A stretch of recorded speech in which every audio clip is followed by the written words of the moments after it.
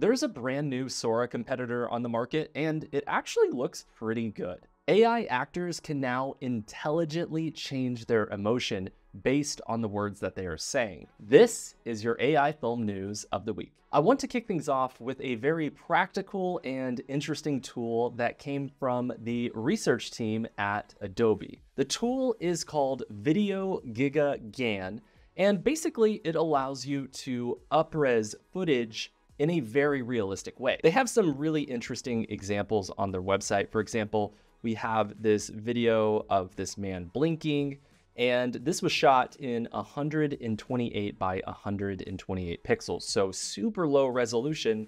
But then whenever they ran it through the algorithm, it actually did an amazing job at bringing back the facial textures and the details in the hair. A lot of times you'll hear criticism that AI upscaled footage looks plasticky or that skin looks too smooth. But using tools like this, we can really imagine that up-resing footage will be as simple as dragging and dropping an effect. And there are some really cool other examples on the website. So we have this pancake scene, and now we have just really high-res, delicious-looking pancakes.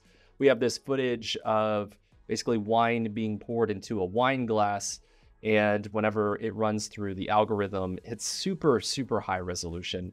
And the same is true with this waterfall scene. You can see that it's really abstract. You can barely make out what is happening, but after it's run through the algorithm, it really did an amazing job with cleaning up that scene. It seems like the Adobe team really is at the forefront of AI up-resing. The team at Synthesia came out with their expressive AI avatars this last week, and it's pretty cool. Basically, you can type in text and the avatars will emotionally respond and change their facial structure based on the words that are spoken and typed into the prompt. You can go over to their website to see examples of these actors talking. For example, we have this video here. I am very happy. I am so upset. Okay, not too bad. As you can see, it kind of seems a bit more like a person pretending to be an AI rather than an AI pretending to be a person. So it's this really interesting kind of in-between space where it's not fully emotive like a real person, but it's actually pretty darn good. They have some other examples on their website. This one really made me laugh. Hey, I'm Kayla, one of Synthesia's stock AI avatars. I'm looking forward to helping you create videos. There's just something about her eyes that comes across as a little dead. It kind of seems like that old video, I Am Your Grandma, from a long time ago. They actually have a cool demo over on their website. If you just click on the free demo button, you can type in any text you want and just test out what is possible with the tool. Now, I did a quick demo earlier where I basically comped in this background. Let's go ahead and see what the result was. You wouldn't believe the mess I woke up to this morning. My cat Muffins went on a trash adventure last night. I walked into the kitchen and there was garbage everywhere. So as you can see, this character, it is expressive, but it's not finding those subtle nuances with human emotion at this point. It seems like it really pushes into disgust and it really pushes into happiness, but those in-between emotions and those subtle nuances aren't quite there just yet. But that being said, Synthesia just raised $90 million on a $1 billion evaluation. And I would say that their exploration of AI avatars is just beginning. Again, you can go test out this tool and demo it for yourself over on their website. I didn't have to pay anything to put these demos together. I think you get up to 3 minutes of AI footage completely for free. And while we're talking about AI avatars, I came across a really interesting video from Reid Hoffman, who is the creator of LinkedIn. Basically, he cloned himself in a video and then used 11 Labs to clone his voice as well. And then he just had a conversation with himself, which was really interesting. And by the end of the video, he was being interviewed by the AI, and the AI was coming up with some really challenging questions for him to answer.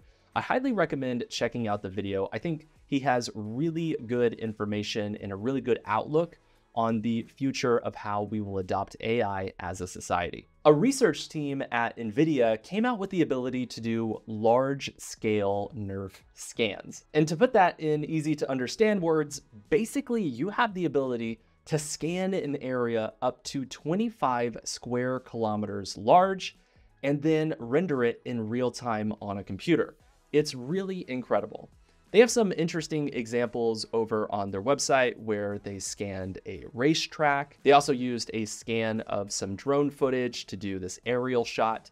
And then the most impressive example is they basically allow you to walk around a gigantic downtown scene with the scan. And so it's really interesting to think about how this tool may be used in the future, especially whenever you pair it with current technology that is already used in Hollywood. For example, if you were to take a large-scale scan of this, let's say it's a scan of downtown Los Angeles, and you were working on a virtual production set where basically the backgrounds were digitally implanted, you could hypothetically move your set to any real-world location that has been scanned using this tool. So if you want to be next to one building, you can just simply move the scan around, the entire 3D scene would move, and then you would have the ability to shoot your scene. You can, of course, use this for all sorts of other really interesting applications like video games, and it's really interesting to imagine how this type of technology will more than likely change entertainment forever. There's also some really interesting research that came out this week related to prompt-based image editing. It's really interesting. Basically, the team at Adobe partnered up with the University of California, San Diego to showcase what is possible whenever you use prompts to edit images. So there's a few different examples here. In one example, they say they want to move and in-paint a frog on a flower, and he moves. There's another video where they have this scene of a wave, and they basically want the sun to be surrounded by the wave, and so they are able to comp that in. And then there's another example where it contextually understands removing one rock from this really interesting fantasy scene. So I would say that pretty soon, especially because the Adobe team is behind this technology, you might be able to contextually change images inside of Photoshop by just describing what you want. There's also some really interesting image editing tools using AI prompting from the team at RenderNet. Now, if you're not already familiar with RenderNet, it's basically an online application that allows you to use a lot of the more advanced AI control features, but through a really clean online platform. Now, to use the tool, all you have to do is go to the RenderNet website and go ahead and click Launch App. Once you're inside of their platform, just go down to Change Clothing. And from here, you have the ability to use an AI image, or you can upload an image yourself. I have this image of this man walking down the street in Paris, and I want to change his jacket. So all we have to do is drag and drop our image right there, and we can say what we want to change. In this instance, I want to change his jacket to a red jacket. And let's go ahead and click Change It. After about a minute, it will create your image. Here is the final result. You can see we have this image of this man walking down the street. And yeah, he's wearing a red jacket. I don't think if I ever saw this image, I would think anything was off. I also think that the color grading and the compositing looks pretty good. You can see that the gray of the man's jacket matches the gray of his pants, and it feels like it lives inside of the scene. I did some testing with some other images earlier today. So for example, I have this image of me and I wanted to change the shoes that I was wearing. So I prompted in cowboy boots, and this was the result. So kind of some loafers mixed with cowboy boots. They're actually kind of cool, but this is not exactly what I was going for. And I was curious if this would work on other things that are not clothing. So we have this image here of Shelby walking our dog, and I wanted to change our dog into an alligator. So I prompted in alligator, and this is the result that it gave me.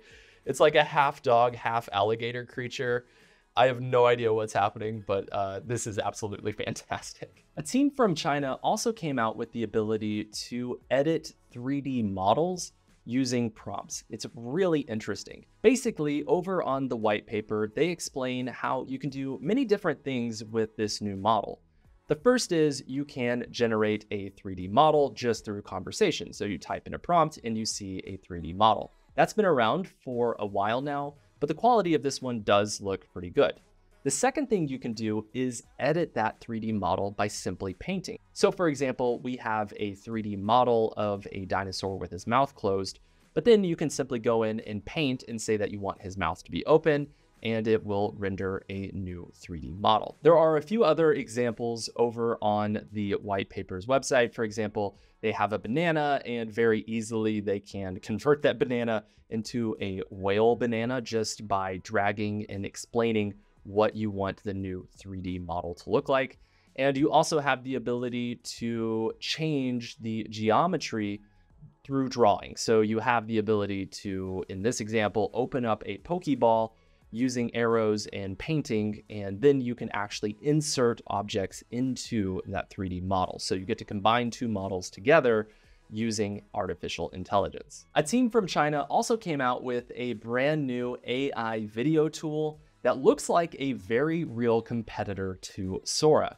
The tool is called Vidu, and basically it allows you to type in a prompt and generate videos. Now, these videos are up to 16 seconds long in 1080p, so the quality is pretty decent. Now, they have some pretty interesting examples where they basically are prompting very similar prompts to the Sora demos that we've seen over the last few months. And while I will say I don't think the quality is quite as good as Sora, it is really interesting to think that there is at least more than one competitor out there that is capable of creating really dynamic AI movement. Some of the scenes really are borderline cinematic. For example, we have a shot in here of an establishing shot of a ship in the fog, and it really does look like it came directly from a movie. We also have a scene where a man is a detective and he's kind of looking around, and really, it looks like it was shot on a really nice cinematic camera. The tool is also capable of creating multi-shot compilations in a similar world, so you can prompt in and basically get different shots and camera angles, which is really interesting. I wanted to do a quick side-by-side, so you have Sora on the right and Vidu on the left. Sora is definitely better, but Vidu is a really interesting competitor. And I'd say at this point, Vidu is creating the second best AI video generations that I've seen up to this point. And speaking of Sora, we came across a really interesting interview this last week with Shy Kids, the people behind that Airhead AI video that was basically used as a demo for Sora. Basically, they talked about the process of putting together their short film, and they described the process of using Sora as being a lot more like a slot machine where you type in your prompt and you hope you get what you prompted. And they said that there really was a pretty extensive post-processing process whenever they were working on their project. They had to go in and change the color of the balloon, comp in different assets, and even do some rotoscoping inside of After Effects. They also said that when using Sora, they had a 300-to-1 render to use ratio. That's 300 shots that they had to generate before they had one that could make it in the final film. They said that renders took about 10 to 20 minutes, and it didn't really matter if you're rendering just a few seconds or a longer scene. It takes about the same amount of time.